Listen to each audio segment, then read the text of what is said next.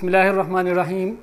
Dear students, Assalamu alaikum. This is Yunus Khan and I am here with a new topic of biology from class 11.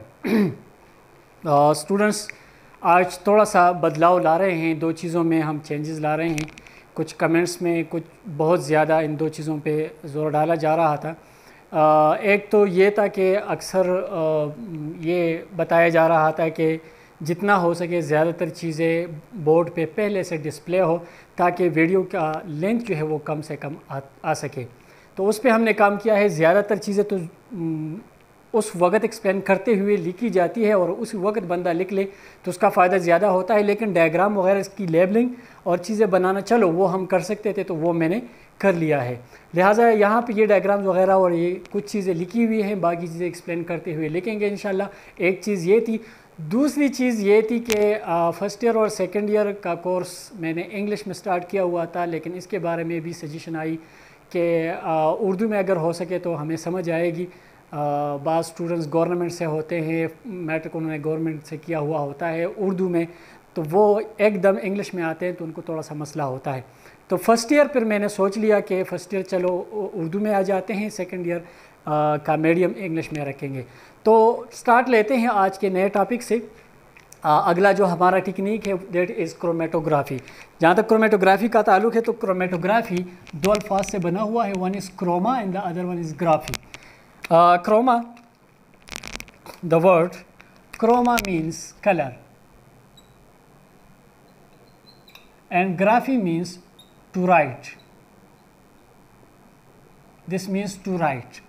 अब यहाँ पे अगर जब हम define करते हैं इसको, मोस्टली स्टार्ट में इसको कलर सेपरेशन के लिए इस्तेमाल किया जाता था, लेकिन अभी बहुत सारे मिक्सचर के कंपोनेंट्स होते हैं, उसको सेपरेट करने के लिए हम क्रोमेटोग्राफी जो टेक्निक है इस्तेमाल करते हैं. डिफिनीशन को हम इस तरह करेंगे कि it is a technique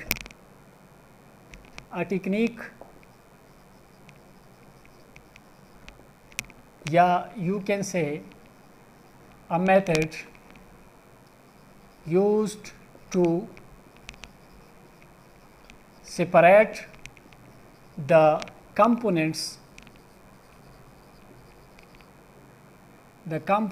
or solutes in a mixture.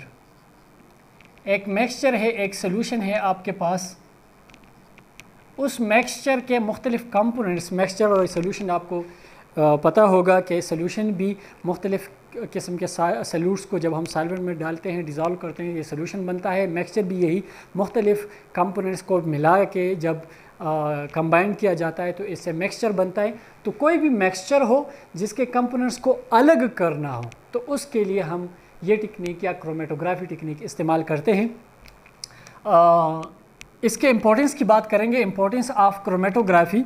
तो इम्पोर्टेंस इसका जो है, सबसे पहला इम्पोर्टेंस ये है कि सबसे पहली बात जो है, जिस तरह हमने कहा ना कि टू सेपरेट, पहला इम्पोर्टेंस सेपरेशन ऑफ सॉल्यूट्स या कंपोनेंट्स और कंपोनेंट्स ऑफ अ मिक्सचर. इसका दूसरा इम्पोर्टेंस ये है कि प्लांट्स में ज़्यादातर हम जब फ़र्ज़ किया क्लोरोफिल वगैरह जैसे पिगमेंट सेपरेशन करते हैं, ये क्लोरोफिल ए, ये क्लोरोफिल बी, इसी तरह ज़ैंथोफिल्स, कैरोटीनॉइड्स ये अलग करते हैं, तो उसके लिए भी हम प्लांट का लीफ वगैरह लेते हैं, उसको ग्राइंड करते हैं, उसका जूस निकालते हैं मिक्सचर, और उसको फिर इसी तरीक़ेकार के ज़रिए हम अलग कर लेते हैं. तो यहाँ पे दूसरा इसका इम्पोर्टेंस ये है कि यहाँ पे हम इसके ज़रिए separation of plant pigments, plants में जो पिगमेंट्स मौजूद हैं उसका सेपरेशन भी हम इसके ज़रिए कर सकते हैं, पेपर क्रोमेटोग्राफी के ज़रिए. और तीसरा ये है कि इसके ज़रिए हम यू कैन चेक ड्रग्स और सेपरेट ड्रग्स और check the drugs in the blood में मुख्तलिफ ड्रग्स वगैरह, निकोटीन वगैरह अगर हैं और वो आप चेक करना चाहते हैं तो उसके लिए भी हम क्रोमेटोग्राफी का प्रोसेस जो है वो इस्तेमाल कर सकते हैं. दूसरे सॉल्यूट्स और कंपोनेंट्स ऑफ द ब्लड अगर आप चेक करना चाहते हैं तो वो भी कर सकते हैं. तो ये इसके इम्पोर्टेंस की बात हो गई.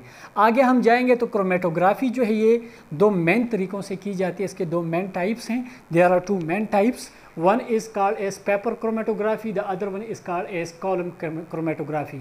इसको पेपर क्रोमेटोग्राफी कहते हैं इसलिए कि इसमें स्टेशनरी फेज़ हम क्या लेते हैं, एक पेपर लेते हैं यूजुअली जो कि हम फिल्टर पेपर की शक्ल में इस्तेमाल करते हैं। कॉलम क्रोमेटोग्राफी क्या चीज़ है, इसमें हम जो स्टेशनरी फेज़ है वो एक कॉलम की शक्ल में लेते हैं। दोनों में फ़र्क जब एक्सप्लेन करेंगे तो आएगा। तो यहाँ पे आप लिख सकते हैं कि it is a type of chromatography in which the stationery phase is a paper. ये एक पेपर होता है। दो फेजेस इसमें होते हैं, एक स्टेशनरी फेज़, दूसरा मोबाइल फेज़। जिस तरह हमने इस पेपर क्रोमेटोग्राफी के लिए एक अपरेटस लिया हुआ है, एक पूरा डायग्राम बनाया है हमने यहाँ पे। अब इसी डायग्राम में अगर आप देख लें तो हमने एक बीकर लिया है, इस बीकर के अंदर हमने एक सॉल्वेंट डाला है, आप वाटर ले सकते हैं, वाटर डाला हुआ है। ये हमारे पास है फ़िल्टर पेपर। ये फ़िल्टर पेपर जो है ये वो पेपर जो स्टेशनरी फेज़ मैंने आपको बात कही, वही स्टेशनरी फेज़ के तौर पे हम फ़िल्टर पेपर को इस्तेमाल करते हैं। तो इसी फ़िल्टर पेपर को हम स्टेशनरी फेज़ का नाम देते हैं। इसी फ़िल्टर पेपर के ऊपर इंक लेते हैं, कोई भी मिक्सचर आप ले सकते हैं। यहाँ पे हम इंक लेते हैं, इंक का एक ड्रॉप करते हैं, एक स्पॉट करते हैं और इसको थोड़ी देर के लिए रखना है ताकि ये ड्राई हो सके। ड्राई हो जाए तो फिर इसको ऐसे तरीके से डिप करना है सॉल्वेंट में। अब ये जो इंक है और सॉल्वेंट ये मोबाइल फेज़ बन जाता है। ये मूवमेंट करते हैं स्टेशनरी फेज़ पे, इसलिए मोबाइल फेज़ कहलाता है। तो इसको इतना डिप करना है कि ये जो इंक है ये just above the level of the solvent, बिल्कुल सॉल्वेंट के लेवल के जस्ट ऊपर आ जाए। तो इस दौरान फिर क्या है, आपने कुछ वक्त के लिए इसे छोड़ देना है। क्या होगा, solvent start moving about the filter paper. Filter paper के ऊपर ये इस तरह आगे की तरफ मूव करता है और जो ही मूव करता है तो ये जो इंक स्पॉट है ये इसमें से आहिस्ता आहिस्ता मिक्स होके जाना शुरू कर देता है। अब डिपेंड करता है कि ये इंक स्पॉट किन कंपोनेंट से बना है। जिन कंपोनेंट से ये बना होता है उन कंपोनेंट्स के वेट और एफिनिटी पे डिपेंड करता है। जो कम वेट वाले होते हैं वो तेज़ी के साथ ऊपर चले जाते हैं, वो कंपोनेंट्स इसी इंक के, और जो कंपोनेंट्स हैवी होते हैं तो वो नीचे रह जाते हैं। और इसी तरह लाइंस बन जाते हैं या स्पॉट्स बन जाते हैं। It is divided into spots. ठीक है, ये स्पॉट एक फर्ज क्या रेड हो ये हो गया, एक स्पॉट फर्ज के ये ब्लू हो गया, एक स्पॉट फॉर एग्जांपल ये ग्रीन हो गया। इसी तरह एक स्पॉट आप ले सकते हैं ब्लैक, इसी तरह। तो ये मुख्तलिफ स्पॉट्स में हर एक कंपोनेंट अलग हो जाता है। फिर हमारे पास एक स्पेशल डाई, एक कलर होता है जिसके ज़रिए हम इसको स्प्रे करते हैं तो ये स्पॉट्स जो हैं अपीयर हो जाते हैं, ज़ाहिर हो जाते हैं, और इसी तरह हमारे पास एक पूरा रिज़ल्ट बन जाता है। अब ये जो आपके पास पेपर है, ये पेपर, इसी पेपर जो कि आप अभी इससे हासिल कर लेंगे, तो इसी पेपर पे आपके पास स्प्रे करने के बाद मुख्तलिफ स्पॉट्स बन जाएंगे। रेड स्पॉट बन गया, ग्रीन स्पॉट बन गया, इसी तरह ये ब्लू, और एक हमने ब्लैक लिया है तो एक ब्लैक लेते हैं। अब ये आपके पास फ़िल्टर पेपर के ऊपर जो कंपोनेंट्स अलग हो गए हैं, जो रिज़ल्ट आपको मिल गया है, this is called as chromatogram. Paper chromatogram या क्रोमेटोग्राम, इसे क्रोमेटोग्राम कहते हैं। तो ये तरीक़ेकार है पेपर क्रोमेटोग्राफी का, जिसके ज़रिए हम components of a mixture separate करते हैं, अलग करते हैं। दूसरा तरीक़ेकार हमारे पास क्या है, that is column chromatography. Column chromatography ये है कि उसमें हम एक ग्लास ट्यूब लेते हैं, या ये ट्यूब आप मेटल ट्यूब भी ले सकते हैं। This may be a metal tube. अब इसमें जो स्टेशनरी फेज़ होता है वो स्टेशनरी फेज़ एक कॉलम की शक्ल इख्तियार कर लेता है, इसी वजह से इसको कॉलम क्रोमेटोग्राफी का नाम देता है। ये स्टेशनरी फेज़ आप सिलिका, एल्यूमिना या सेलुलोज इनमें से कोई ले सकते हैं। स्टेशनरी फेज़ यहाँ पे हमने फ़िल्टर पेपर इस्तेमाल कर लिया, पेपर क्रोमेटोग्राफी, यहाँ पे कॉलम आप सिलिका, एल्यूमिना या सेलुलोज इस्तेमाल कर लिया, ये कॉलम क्रोमेटोग्राफी। अब जो हम एक्सपेरिमेंट करेंगे, जो सेपरेशन करेंगे, उसके लिए दो तरीके हैं, एक वेट मेथड, दूसरा ड्राई मेथड। वेट और ड्राई मेथड में फ़र्क सिंपल है, एक सिंपल सा डिफरेंस है इनमें। वेट मेथड में हम क्या करते हैं, हम स्टेशनरी फेज़ को सिलिका है, एल्यूमिना है या आपके पास सेलुलोज है, इनमें से कोई एक है, इसी स्टेशनरी फेज़ और मोबाइल फेज़ को यानी वो सैंपल और इसको मिक्स किया जाता है बाहर, एक स्लरी बनाया जाता है और उसी को फिर इसके अंदर ग्लास ट्यूब या मेटल ट्यूब के अंदर डाला जाता है। और ड्राई मेथड में क्या किया जाता है, ड्राई मेथड में इसको मिक्स नहीं किया जाता, पहले इसके अंदर ड्राई सिलिका डाला जाता है या एल्यूमिना यानी स्टेशनरी फेज ड्राई शक्ल में डाला जाता है ड्राई कंडीशन में, और उसके बाद इसके ऊपर सैंपल और मोबाइल फेज रख दिया जाता है और इसी तरह इसके अंदर जो कंपोनेंट्स है वो फिर सेपरेट होना शुरू हो जाते हैं। तो ये दो तरीके हैं, या तो बाहर मिक्स करें डालें या पहले स्टेशनरी फेज डालें और फिर मोबाइल फेज इसके ऊपर डाल के फिर पंप के ज़रिए वगैरह इसके मुख्तलिफ उसके ज़रिए प्रेशराइज भी किया जा सकता है ताकि कंपोनेंट्स आगे मूव कर सकें। तो चाहे वेट मेथड हो या ड्राई मेथड हो, जो भी आप लें, इसमें से हम क्या करते हैं, एक ग्लास ट्यूब लेते हैं। ये ग्लास ट्यूब मैंने आपको कहा मेटल ट्यूब भी हो सकता है, इसके अंदर स्टेशनरी फेज सिलिका एल्यूमिना या सिल्यूस के शक्ल में डाला जाता है। ड्राई मेथड फर्ज के लेते हैं, ये पहले डाला जाता है।